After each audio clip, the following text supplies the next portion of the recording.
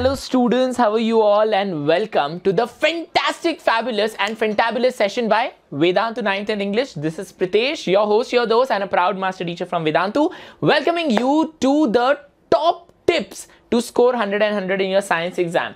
There are only very few numbered days left for your science exam, which is on the 10th of May, and today I'll be giving you some last minute tips and tricks so that you don't lose that half mark, that 1 mark, and get 100 on 100 in your science exam.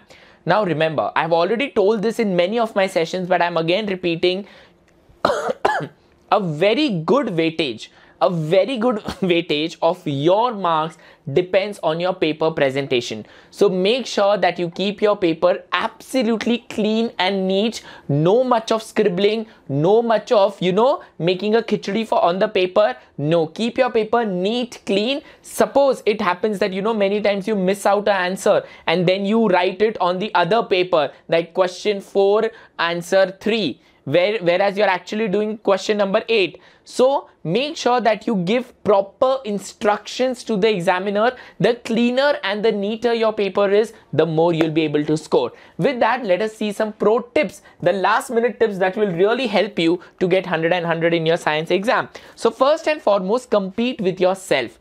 Don't think that Ramesh in my class is getting 98, so my target is to overcome Ramesh, or Sunita in my class is getting 97, so my target is to overcome Sunita. No, your target is not Ramesh, your target is not Sunita, your target is yourself. Always try to make your best better. Good, better, best. Never let it rest till your good becomes better and your better best. Right? So always try to make yourself better and better. Always compete with yourself. Whatever is your maximum, try to overcome that maximum and do better. That is when you will be landing, or you will be in a position to celebrate and to be proud of yourself. So always compete with yourself. Always give yourself a target. With that, we come to the next concept or the next tip, that is diagnose yourself.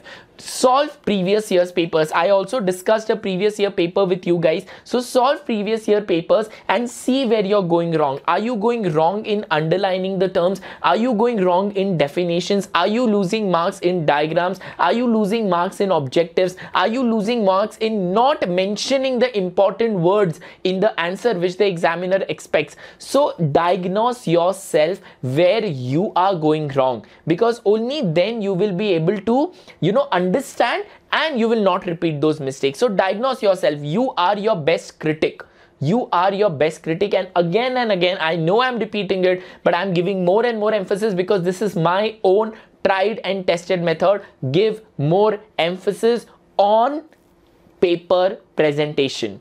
Paper presentation is a very important part of your scoring marks. Also guys, remember that if the question is very long, suppose the question in your exam is very long, make sure that you underline the second and the third part of the question, because what happens is, in a hurry, in that overconfidence, oh I know this, oh I know this, oh I know this, oh I know this, you tend to not read the second and the third part of the question and you might miss it while you're answering. So suppose there is a question like define pollution full stop.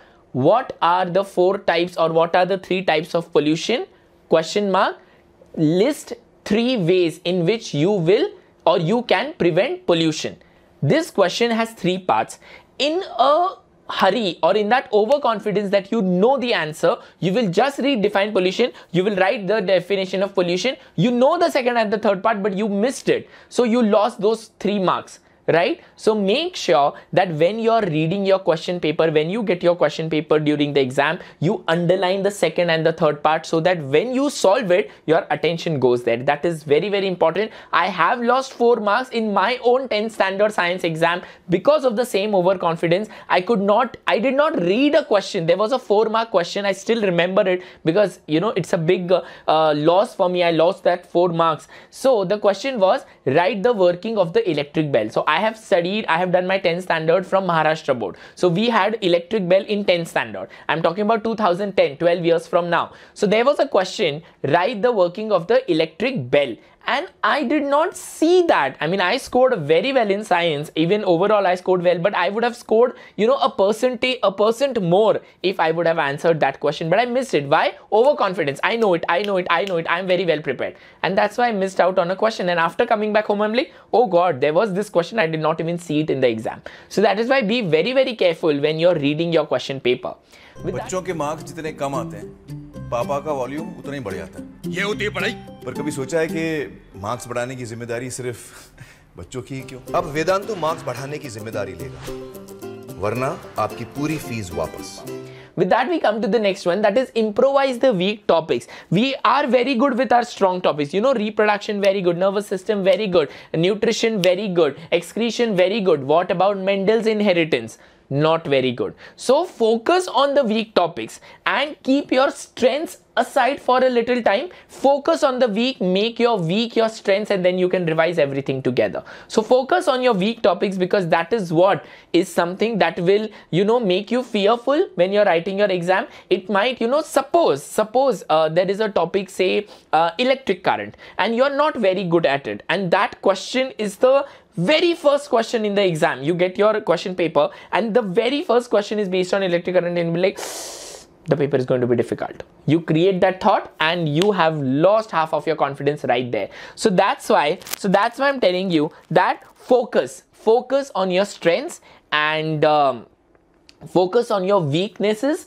Make your weaknesses your strength, and then I think the journey is going to be pretty smooth for you. My best and the choicest wishes with all of you. Study smartly, don't do hard work, do smart work, and the success is going to be yours. With that, do not procrastinate. This I'll do later, electric current I'll do later, light I'll do later, you know, a periodic table I'll do later. No, don't procrastinate. Whatever are your weaknesses, do them right now, because procrastination is the way to failure.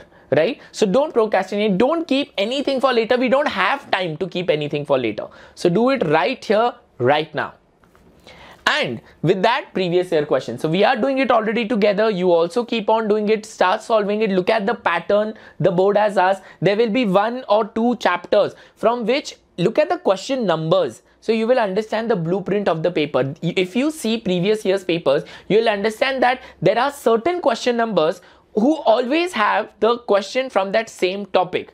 And if possible, do a bit of research if you can get the blueprint of the paper. So I remember when we were in 10th standard, we had 2 mathematics, algebra and geometry. So our geometry teacher had given us the blueprint of the paper. So that is, it's not cheating or something. It is how the board paper is set, and it is easily available. So if you can get the blueprint of the paper, that will be really very good. You'll understand that which question will come from which topic, right? So make sure that you get that and practice. Practice makes everyone perfect. And as I told you, paper presentation, that's the key, guys. This is a secret tip. You know, many times if your paper is neat and clean, there might be like 10 mistakes that you have made and the examiner has not noticed even one. Yes, that's true. Yes, that is true, that many times it happens that you have you have made like 10 small mistakes in the paper, but your paper is so neat and clean. It doesn't mean that you leave the paper blank, right? Keep it neat and clean. Your paper is so neat and clean that the examiner has not noticed. Why? Because you have taken the examiner's entire attention to the cleanliness of the paper, to the neatness, to only the important points, and you are sorted, right? So do that. And also, guys, 10% of your marks depends on the night before your exam. So make sure that you get a good night's sleep. Don't eat very heavy. Don't have a very heavy meal the night before, and don't have a very heavy breakfast as well. Have a light meal. You can have some khichdi or pongal, or you can have some, bisibile bhat, or you can have some, rasam rice, or some kind of a puliogre or lemon rice. You can have something very light, not very heavy. And in the breakfast also have something very light. Don't fill your stomach, right? Remember, your stomach is only this much. Your stomach is only this much. You're not supposed to fill it the night before and the day of the exam. So eat half of the stomach or 3/4. You'll be alert, you won't feel sleepy, and you will really be able to give good, performance in the exam. Calm, remain calm, guys. 10 standard boards is not the end of the world. It is not the end of the world. Life is going to go beyond 10th boards also, and life was there before 10 boards also. So 10 boards is not something that will decide your future. I accept that it is a big milestone in your in your education. Sorry, it's a big milestone in your education, but it is not your life, right? So make sure that you are calm, you're composed, have confidence in yourself, have faith in yourself. You are really going to do amazing. Tell yourself, I am going to be completely all right. The exam is going to be super amazing, right? With that, guys, if you want to learn from me and all your amazing teachers at Vedantu, then now you can learn for only rupees 4,500, right? So you just put the coupon code PREPRO and you will just have to pay rupees 4,500. If you have any queries on how does this work, how I can learn for only rupees 4,500 for the entire year for all the subjects, then there is a WhatsApp number that is being flashed on the screen. You can just send your queries over there and they will be solved. Remember, 4,500 for the entire year. But if you're appearing for your JEE or NEET, then you just pay rupees 13,500. Just pay rupees 13,500 for 2 years. For 2 years, 13,500 is the cost. So remember, keep learning, keep growing and keep evolving. With that, guys, I come to the end of the session. All the very best. Do best, make yourself, your family and us super proud. Do not forget to give this video a big fat thumbs up. Subscribe to Vedantu 9th English and remember hashtag each one get one. Thank you so much, guys. God bless all of you. Take care. Lots of love. Bye bye. Exam से पहले घर वाले शुरू हो जाते हैं। बादाम दूध पी लो बेटा, मार्क्स के लिए ना टिप्स हर कोई देता है। इसलिए वेदांतु इम्प्रूवमेंट प्रॉमिस। अब वेदांतु मार्क्स बढ़ाने की जिम्मेदारी लेगा, वरना आपकी पूरी फीस वापस।